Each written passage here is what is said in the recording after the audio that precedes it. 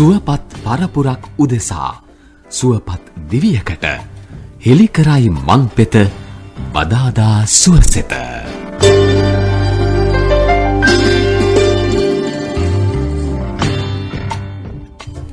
සුපුරුදු ආකාරයෙන් බදාදා සුවසෙතට සම්බන්ධතාවය ලබා දුන්නේ සෞමිලියනගේ බොහොම ස්තුතියි ඔබට. ඉතින් ඔබ දන්නවා මේ අඩ හෝරාව සකස් වෙන්නේ කොයි විදිහටද කියලා. ඔබේ නිවසට වෛද්‍යවරයෙක් ඇඳවනවා හා සමානව, වෛද්‍යවරයෙක් මුණ ගැහෙන්නට ගියා හා සමානව ඔබට ඇතිවන රෝගාබාධ පිළිබඳව කතා බහ කරන්නට, ගැටලු निराකරණය කරගන්නට අවස්ථාව සලසමින් ඔබව දැනුම්වත් කරන අඩ හෝරාවක්. ඔබ දන්නවා ඒ බව. ඉතින් ඒ ආකාරයෙන්ම අදත් අපි සූදානම් ඔබට සුදුසු, ඔබට වඩාත් ප්‍රයෝජනවත් වන, සමාජයේ සෞඛ්‍ය ශිෂ්ටයේ වඩාත්ම කතා බහට ලක්වන කාරණාවක් අද අපේ මාතෘකාව කරගන්නට.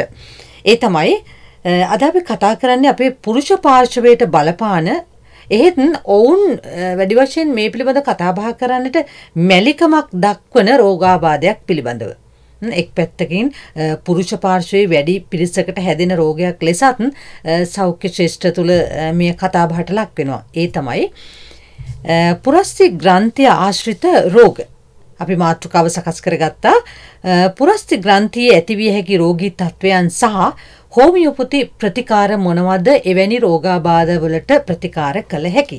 මේ පිළිබඳව කතා බහ කරන්නට ඊටමත් සුදුසු වෛද්‍යවරයෙක්, හෝමියෝපති වෛද්‍ය විද්‍යාව පිළිබඳ කතා බහ කරොත් ඇය මේ කතා බහට ඊටම සුදුසු තැනැත්තියක්. ඇය තමයි හෝමියෝපති වෛද්‍ය අනුෂා හේමකුමාර මහත්මිය. ආයිබෝවන් වෛද්‍යතුමියනි. ආයිබෝවන්. අපිට දායකත්වය ලබා දෙන ඕන මොහොතක, කතා කළ මොහොතක අපිට බෑ කියන්නේ නැතුව හැකි හැම විටම සම්පත්දායකත්වය ලබා දෙමින් අප සමග එකතු වෙනවා.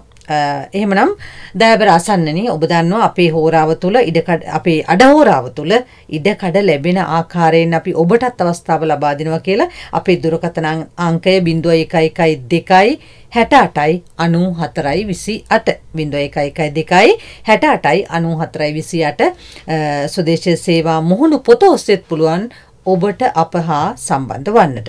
වෛද්‍යතුමිනි, ආරම්භයක් ගනිමු. පුරස්ති ග්‍රන්ථි රෝග ඇති වෙන්නේ කොයි විදිහටද?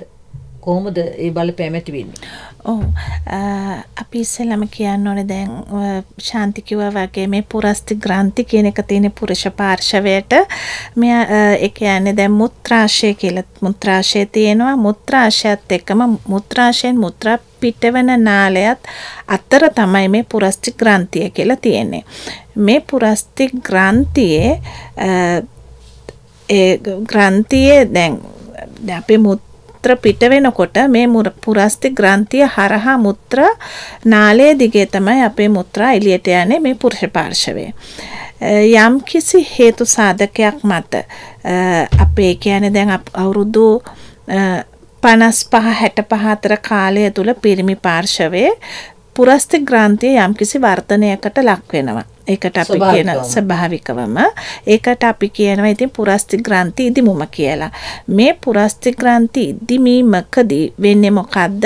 අර මුත්‍රාශය සිට මුත්‍රානාල හරහා මේ මුත්‍රා එනකොට මේ ඉදිමුම හින්දා මුත්‍රානාලයේ යම්කිසි තෙරපීමකට ලක් වෙනවා. ඒ වගේම පීඩනයකට. ඒ නිසා අපිට අන්න රෝග ලක්ෂණ අපිට පටන් ගන්නවා. ඒ වගේම තවත් සමහරුන්ට අවුරුදු 45 දී වගේ ඇති වෙනවා මේ පුරස්ති ග්‍රන්ථි ප්‍රදාහක තත්ත්ව කියලා. මෙතනදී මුත්‍රාවල ඇතිවෙන ඒ මොනවාද, ඒ කියන්නේ යම්කිසි ආසාදන තත්ත්ව ඇතිවීම නිසාත් මේ තත්ත්ව ඇති වෙනවා. ඒ වගේම පුරස්ති ග්‍රන්ථියේ පිළිකාමයේ තත්ත්ව ඇතිවීම නිසාත් අපිට රෝග ලක්ෂණ ඇති වෙනවා. දැන් වෛද්‍යතුමියනි, අපිට ප්‍රධානතම ගැටලුව තමයි රෝගයක් වුණත් සුව කරගන්නට අපිට යම් කිසි විදියකට වසර ගණන් ගිහිල්ලත් හැකියාවක් ලැබෙන්නේ නැහැ. මොකද අපිට මේ හඳුනා ගැනීමට හැකියාවක් නැහැ. පොදුවේ ගත්තොත් ඕනම රෝගයකට හඳුනා ගැනීම පිළිබඳ අපිට ප්‍රශ්න තියෙනවානේ. අපි බලමු දැන් පුරස්ති ග්‍රන්ථියේ රෝගයක් කියන එක අපි කොහොමද හඳුනගන්නේ? මොනවද අපිට පුරුෂයෙකුට දකින්නට පුළුවන් රෝග ලක්ෂණ මොනවද? ඇත්ත මේක දැනගන්න ඕන රෝග ලක්ෂණ ටික.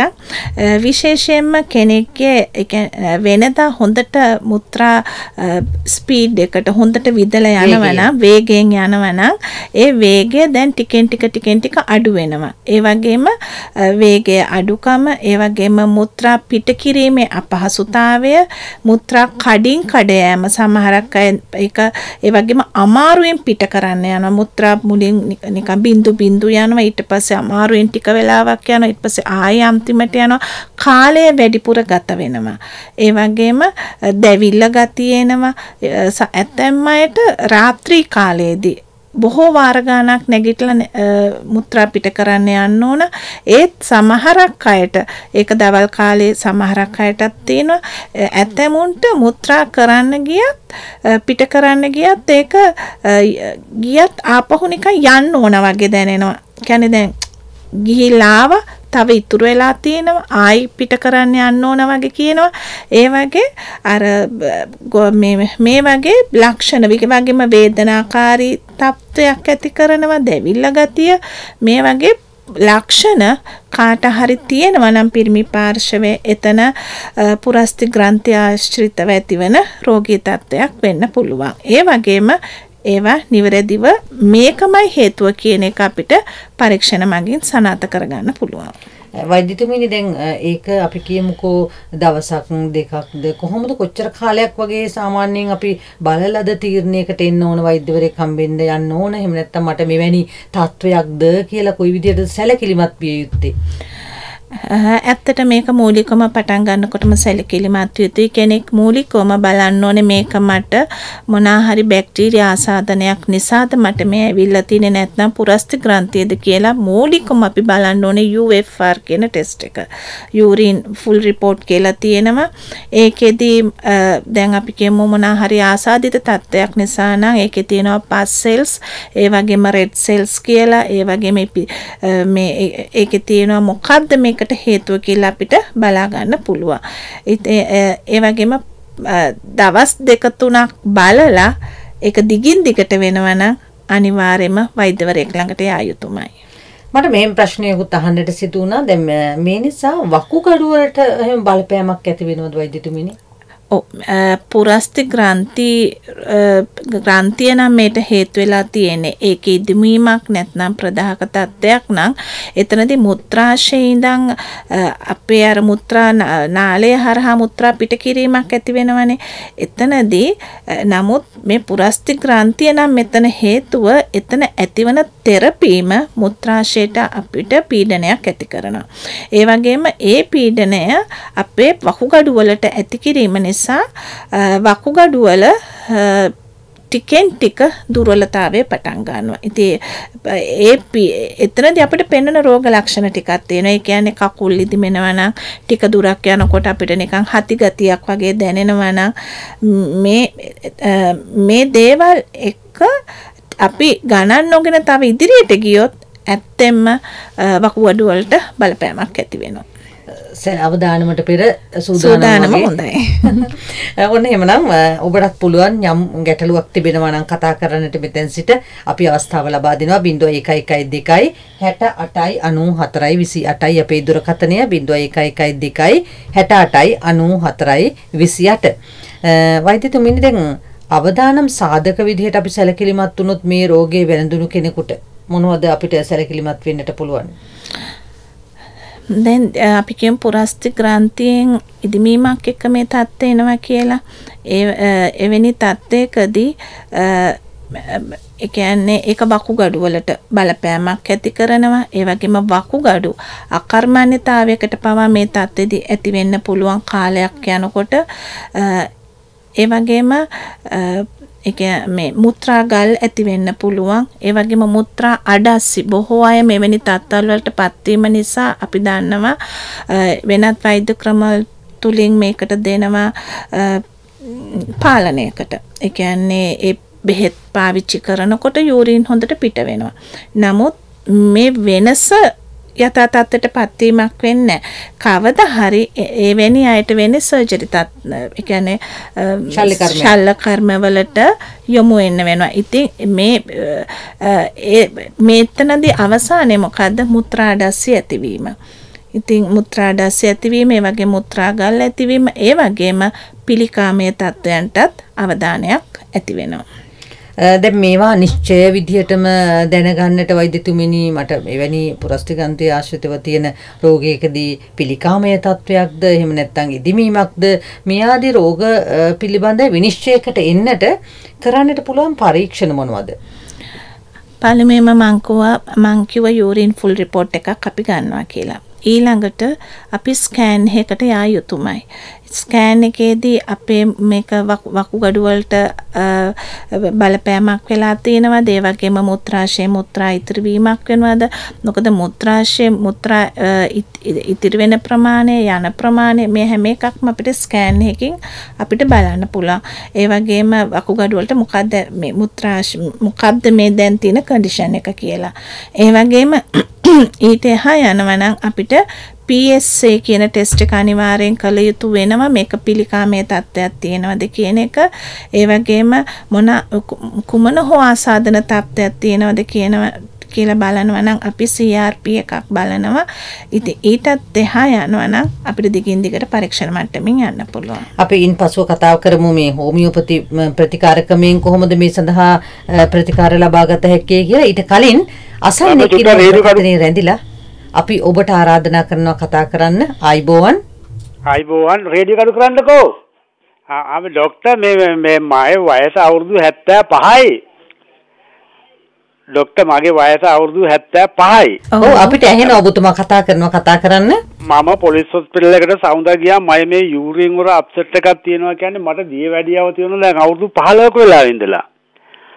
මට රැට මුත්‍රා යනවා පැය 6 රැට මුත්‍රා යනවා 6 ගමනක් විතර. ඊට පස්සේ මුත්‍රා දැවිල්ල හැදුනා. ඊට පස්සේ මම ડોක්ටර් කරේ වැඩේ පොලිස් හොස්පිටල් ගියා සවුන්දා පොලිස් හොස්පිටල් එකට ගියාන් පස්සේ මට මේ UFR රිපෝට් එකකුයි වකුගඩු චෙක් කරගන්නයි රිපෝට් එකක් දුන්නා. මට ඊට පස්සේ මුත්‍රා අමාරුවට UFR රිපෝට් එක ක්ලිනික් එකට පෙන්නන තුරු මට කිව්වා මේ බේත් වගේක් දුන්න බොන්න කියලා. දැන් නම් ඒ දැවිල්ල ඔක්කොම අඩුයි. මම දැන් අනිද්දා ඒ රිපෝට් පෙන්නන්න යන්න හිතේ තියෙනවා ડોක්ටර් මොකද ඒකේ හේතුව දන්නේ නැහැ නේද? සමහරක් විට වගේ වකුගඩු වල ඇතිවෙච්ච දුර්වලතාවයක් මත ඒ තත්ත්වය ඇති වෙන්නත් පුළුවන්. ඒ වගේම මුත්‍රා වල ඇතිවෙච්ච විස බීජ තත්ත්වයක් නිසා වෙන්නත් පුළුවන්. ඒක එකපාරටම කියන්න බෑ. ඔයාට පුරස්ති ග්‍රන්ථි ඇතිවෙච්ච රෝග ලක්ෂණයක් වෙන්නත් පුළුවන්. නමුත් මේ හැමදේම අපි නිගමනයකට එන්න පරීක්ෂණ මට්ටමේ අර ඒ රිපෝට්ස් ටික බලන්න වෙනවා. අපි වෛද්‍යතුමිනි කතා කරමු. දැන් හෝමියෝපති ප්‍රතිකාර ක්‍රමය තුල මේ පුරස්ති ග්‍රන්ථිය ඉදිමීම හෝ මොනියම් හෝ ඒ ආශ්‍රිතව ඇතිවන රෝගාබාධයක් සඳහා ප්‍රතිකාර තියෙනවද මොනවද? දැන් අපි කියමු දැන් ඕනම කෙනෙකුට පුරස්ති මේ වගේ ප්‍රශ්නයකදී දැන් අර තාත්තා කිව්වේ මුත්‍රා දැවිල්ල ගතියනවා. ඒ වගේම රැට වාර ගණනක් යන්න තියෙනවා. ඉතින් හෝමියෝපති ප්‍රතිකාරවලදී අපි හැම වෙලෙම ගන්නේ රෝග ලක්ෂණත් එක්ක. දැන් මට ඒ රෝග ලක්ෂණ ටික ඊටාම වැදගත්. දැන් මම බෙහෙත ලියනවා නම් ඉතින් මෙතනදී ඒ රෝග ලක්ෂණයට අදාළව අපි හෝමියෝපති මූල ධර්මයට අනුව ඒ අනුගත වෙච්ච අපි ඖෂධය අපි ඒ රෝගියට අපි දෙනවා කියන්නේ එතනදී එයාගේ රෝග මූලයේ වෙනස තමයි ගොඩ නැගෙන්නේ. වෛද්‍යතුමිනි මතක තියාගමු. ඔතනින්ම අපි ආයෙ නැවත ආරම්භ කරනවා. බොහෝ වෙලාවක් අසන්නෙක් ඉන්නවා අපේ දුරකථනයේ. අපි ඔබට අවස්ථාව ලබා දෙනවා. ආයිබෝවන්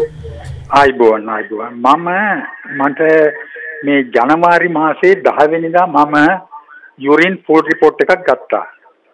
ඒක අරගෙන මගේ කාඩියොලොජිකල් ડોක්ටර්ට පෙන්නහම ඒ ડોක්ටර් කිව්වා මේකේ රෙඩ් සිල්ස් වැඩි කියලා 20-34 ගණනක් තිබුණා. එතකොට ඒකම මට දැනන්න කරුවා යුරිනල් පිළිබඳව විශේෂඥ වෛද්‍යවරයෙකුට. මං එයාට පෙන්නුවා. ඒ සැරේ එයා ස්කෑන් එකක් කරලා බලලා මොකුත් පේන්නේ නැහැ කිව්වා. තව පරීක්ෂණයක් තියෙනවා ඒක කරන්න කියලා කිව්වා. ඒ පරීක්ෂණයට දැන් දින නියම කරගෙන තියෙන්නේ. ඒ අතරයි මම මේ සාකච්ඡාවට ගන්නේ. දැන් මට වෙලා තියෙන මට කිසිම අමාරුවක් නැහැ. කිසිම අමාරුවක් නැහැ. නමුත් ඔය මට කියන විදිහට මුත්‍ර කඩින් කඩ යනවා. එතකොට මේ රෙඩ් සීල්ස් මම පෙබරවාරි බැලුවා. පෙබරවාරි මාසේ 8ත් 10ත් අතර තියෙනවා. ඊට පස්සේ මාර්තු 10 වෙනිදාත් බැලුවා. මාර්තු 10 වෙනිදා තියෙනවා 4ත් 6ත් අතර ගාණක්. මොකද්ද මේකෙන් ප්‍රකාශ කරන්නේ? තාත්තේ මෙන්න මෙහෙමයි. ඔයාගේ මුත්‍රාත් එක්ක රෙඩ් සෙල්ස් යනවා කියන්නේ ඔයාගේ රතු සෛල යනවා කියන එක. එතනදී ඒ කියන්නේ අර අපි කියන්නේ මුත්‍රාත් එක්ක ලේ යනවා කියලා. නමුත් ඒකේ තාම චූටි ප්‍රමාණයක් වගේ යන්නේ. මෙතනදී එකක් විස බීජ ආසාදන තත්ත්වයක් වෙන්නත් පුළුවන්. ඒ වගේම කෝකටත් ඔය ඒ වගේම පුරස්ති ග්‍රන්ථි ප්‍රදාහක තත්ත්වයක් පටන් ගැනීම වෙන්නත් පුළුවන්. දැන් මම නම් හෝමියෝපති වෛද්‍යවරයෙක් නම් මේක අපිට තියෙනවා මේවට සම්බන්ධව මේ ගොඩක් හොඳ ಔಷಧ තියෙනවා. ඉතින් ඒ ඖෂධ දීම තුල මෙතන ඒ කියන්නේ රෙඩ් සෙල් යන එක ඊට පස්සේ බලනකොට ඒක report එක normal. හේතුව මොකක් වුණත් එතනදී අපි රෝග මූලයට ප්‍රතිකාර කිරීම තුළ මේ වගේ ඒවා අපිට හරි ඉක්මනින් සුව කරන්න පුළුවන් හෝමියෝපති ප්‍රතිකාර වලින්. නමුත් අනිවාර්යයෙන්ම ඔයා PSA report එකක් ගන්න. ඕනම දෙයක් අපි තියෙනවනේ මූලාරම්භයක්. මම කියන්නේ මෙතන මේ දැන් රෙඩ් සෙල්ස් යන මේකයි හේතුව කියලා. නමුත් මේකට විස බීජ ආසාදන තත්ත්වයක් වෙන්නත් පුළුවන්. ඒ වගේම යම්කිසි පුරස්ති දැන් ඔයාකව මුත්‍රා කඩින් කඩ පිටවීමක් ඇති වෙනවා රැට කියලා. පුරස්ති ග්‍රන්ථියේ පුංචි වෙනසක පටන් ගැනීම වෙන්නත් පුළුවන්. ඉතින් මේක තමයි හේතුව. වෛද්‍යතුමීනි එහෙමනම් අපි අර නතර කරපු තැනින්ම ආරම්භ කරමු. දැන් මේ වැනි ආකාරයේ රෝගී ලක්ෂණ රෝගාබාධ තියෙනවා නම් හෝමියෝපති වෛද්‍යවරියක් විදිහට කොහොමද ඔබ ළඟට එන කෙනෙකුට හෝ ප්‍රතිකාර කරන්න මොනවද ඒ සඳහා තියෙන ප්‍රතිකාර? ඔව් දැන් මම උදාහරණයක් විදිහට ගත්තොත් දැන් මම ළඟට තාත්තා කෙනෙක් ආවා දැන් මාස 2කට කලින්. ඇත්තටම ආවේ කැතීට් එක දාගෙන එයාට සර්ජරි එකට සූදානම් කරලා කොහොම හරි මෙයාට තිබ්බේ පුරස්ති ග්‍රන්ථි දිමුමක්. දැන් අපේ ඖෂධ දීම තුල මම සති දෙකයි යාට එක ගලවන්න තිබ්බ කැතීට් එක. නමුත් කැතීට් එක ගලවලා ડોක්ටර් කියන්න තිබ්බා මේක සර්ජරි එකට තමයි ගන්න තිබ්බේ. නමුත් ඒ තාත්තා සර්ජරි එකට එච්චර කැමති නැහැ. ඉතින් ඒ සති දෙකේ කොහොමත් කැතීට් එක ගලවනකොට මෙයාට යූරින් පාස් වෙලා නැහැ. දැන් මට තාත්තා ඇවිල්ලා කිව්වා. මම කිව්වා හරි තාත්තේ තාම සති දෙකයි. අපේ බෙහෙතල රෝග මූලයේ යම් කිසි වෙනසක් වෙන්න ඕනේ. ඔයාගේ ඊළඟ කැතීට් එකට තව සති දෙකක් දීලා තිබ්බා. ඔයා මේ බෙහෙත් ටික ගන්න බලන්න ඔයාගේ කැතීට් එක අයින් කරනකොට අර ලස්සනට මුත්‍රායයි කියලා. ඒ වගේම මම කොහොම හරි සති දෙකේ හිටියේ නැහැ. මට රට යන්න උනා. සරමැන්දලා අමාරුවෙන් ආපු තාත්තා එදා ලස්සනට hina වෙලා කලිසම ඇඳගෙන එනවා. මේ මට කියනවා ડોක්ටර්ට මාව අඳුරන්න පුළුවන්ද? මං කෝ මට පුළුවන්. හරි ලස්සන වෙලානේ කියලා. ડોක්ටර් කැතීට් එක ගැලෙව්වා. මුත්‍රා හොඳට ගියා. නමුත් ડોක්ටර් කිව්වා මේ ඔයා කැතීට් එකක් ඒත් අරගෙන යන්න කියලා. අපි කැතීට් එකකුත් තව ගෙදර අරන් ආව ඕන උනොත් කියලා. මුකුත් නෑ ડોක්ටර්. මට දැන් කිසි ලෙඩක් නෑ. මගේ හොඳටම හොඳයි. අවුරුදු ගාණක් තිබ්බ ලෙඩේ සර්ජරි එකට ලියපු ලෙඩේ දැන් මට හොඳටම හොඳයි කියලා. ඉතින් ඒවයි සාක්ෂි තියෙනවා. ඒවයි ඔක්කොම දේවල් තියෙනවා අපිට ඔප්පු කරන්න පුළුවන්. විශ්වාසයෙන් ඔබතුමියට කියන්න පුළුවන් දැන් හෝමියෝපති වගේ වෛද්‍ය ක්‍රමයක් හරහා ශල්‍ය කර්මයකින් තොරව මේවා නිට්ටාවට සුව කරන්නට පුළුවන් කියන කාරණාව කියන්නට රෝගියත් ඉවසීමෙන් අවබෝධයෙන් කොහොමත් මල් ළඟට එන හැම රෝගියෙකුට මෙයාලගේ රෝගී තත්ත්වය ගැන මම අවබෝධ කරලා දෙනවා. ඒ අවබෝධයත් විශ්වාසයත් තුල නිවැරදිව අපි දෙනවා වගේම එයාගෙත් සත්කාරය හරියට වෙනවා නම් ඇත්තටම මේ පුරුෂ පාර්ශ්වය විඳවන්න අවශ්‍ය නැහැ. මේ රෝගී තත්ත්වය පූර්ණව සුව කරගන්න පුළුවන්. අනික අවුරුදු ගණන් යන්නෙත් නැහැ. ඒක විශ්වාසයෙන් කළ යුතුයි. මොකද මෙතන රෝග මූලයටයි හෝමියෝපති ප්‍රතිකාරවලදී අපි ප්‍රතිකාර කරන්නේ. ඒ රෝග මූලය හැබැයි පිළිකානම් තත්ත්වයක් නම් ඒක ලාස්ට් ස්ටේජ් එකේ නම් අමාරුයි. නමුත් ඒකෙත් ඇතිවන බාධා ඒ කියන්නේ යාලට ඇතිවන පීඩාකාරී නැති වෙන්න අවශ්‍ය කරන බෙහෙත් ඔක්කොම අපි දෙනවා. ඉතින් දැන් ෆස්ට් ස්ටේජ් එකේ ආපු තාත්තා කෙනෙකුට උනත් ඒ තත්ත්වයේදී අපි අවශ්‍ය කරන බෙහෙත් අපි ළඟට තියෙනවා. ඉතින් හරියට බෙහෙත කරනවා නම් පුරුෂ පාර්ශ්වයට මම කියන්නේ ගොඩක් තාත්තලා මේවා හංගගෙන ඉන්නවා. යුරෙමෙක්ස් බිබී ඉන්නවා. ඉතින් අවුරුදු ගණන් බොනවා. ඉතින් එහෙම වෙන්නේ නැතුව මේ වගේ හෝමියෝපති වෛද්‍යවරයෙක් ළඟට යනවා නම් නිවැරදිව ප්‍රතිකාර කරන එයාලට මේ තත්ත්වෙන් පූර්ණව සුව තත්ත්වයක් ඇති කරගන්න පුළුවන්. අසන්නෙක් ඉන්නවා දුරකථනයේ තාමත් කෙටියෙන් ඔබේ ගැටලුව ඉදිරිපත් කරන්න. අයිබෝවන්. අයිබෝවන් වෛද්‍යතුමනි. අපිට ඇහෙනවා කතා කරන මහත්මයා. අද මිහින්තලේ PSC සේනාර්ථ කියලා කෙනෙක් කතා කරන්නේ. මගේ වයස අවුරුදු 49 ડોක්ටර්. මගේ ડોක්ටර් දැන් යූරින් රිපෝට් එකක් පෙබරවාරි මාසේ ගත්තා ડોක්ටර්. එහෙනම් ડોක්ටර් ડોක්ටර් දැන් මගේ යූරින් රිපෝට් එකේ කිසිම ගැටලුවක් නැහැ. නමුත් ડોක්ටර් මගේ මුත්‍රා දැවිල්ලක් යන සියුම් විදිහට තමයි දැනෙන්නේ මට ඒක. මේක මොකද්ද කියලා තමයි ඔබතුමියන් අහගන්න අවශ්‍යතාවය තියෙන්නේ. යම් කිසි කුමන හෝ ආසාදන තත්ත්වයක් මොකක් හරි යම් කිසි වෙනසක් හින්දා තමයි වට මුත්‍රා දැවිල්ලක් එන්නේ. දැන් මම හැම වෙලේම කියන්නේ අපි සමහරක් වෙලාවට අපි හේතුව හොය යනකොට ඒ පුංචි දශමයට තිබ්බ දේ අපිට 50ක් 60ක් 70ක් දුර ඇවිල්ලා අපි රෝගී තත්ත්වේ හොයා ගන්නකොට එහෙම නැතුව දැන් අපිට මුත්‍රා දැවිල්ලක් තියෙන එක දැන් රිපෝට්ස් වල මුකුත්ම නැත්නම් අපිට මේකයි කියලා කියන්න බෑ. නමුත් එකම දෙයයි දන්නේ වාට ඒ මුත්‍රාශය ආශ්‍රිතව ඒ මුත්‍රා මාර්ගයේ කුමන හෝ ආසාදන තත්ත්වයක් ඇති වෙලා තියෙනවා. ඉතින් ඒකට ප්‍රතිකාරගත යුතුයි. අවසන් වශයෙන් විනාඩියක පමණ කාලයක් අරගෙන අපි කතා කරමු සුදුසු ආහාර පිළිබඳ සටහනක් එම දෙන්නට පුළුවන්ද මේ ආශ්‍රිත රෝගීන්ට? ඔව් මේ වගේ තත්ත්වයකදී විශේෂයෙන්ම මම කියන අධික උෂ්ණාධික ආහාර ගන්න එපා කියලා. ඒ අධික උෂ්ණාධික ආහාර කියන්නේ බලමාලු, බලකරවල, ඉස්සොදැල්ලෝ, කකුළු ඔය ඒ වගේ ආහාර ගැනීම තුල අපි මුත්‍රා මාර්ගයේ තවත් අපිට ගැටලුකාරී තත්ත්ව බාධා තත්ත්ව ඇති වෙන්න පුළුවන්. ඒ කියන්නේ උෂ්ණාධික ආහාර වලින් වළකින එක ඇත්තටම හොඳයි. ඔව් වෛද්‍යතුමනි අවශ්‍යතාවයක් තියෙනවා නම් අපේ කතා බහ අහගෙන හිටපු අසන්නන්ට ඔබතුමියගේ යම් උපදේශයක් හෝ වෛද්‍යමය ප්‍රතිකාර ලබා ගැනීමට අවශ්‍යතාවයක් තියෙනවා නම් ඔබතුමියට කැමැති දුරකථන අංකයක් මතක් කරන්න පුළුවන්.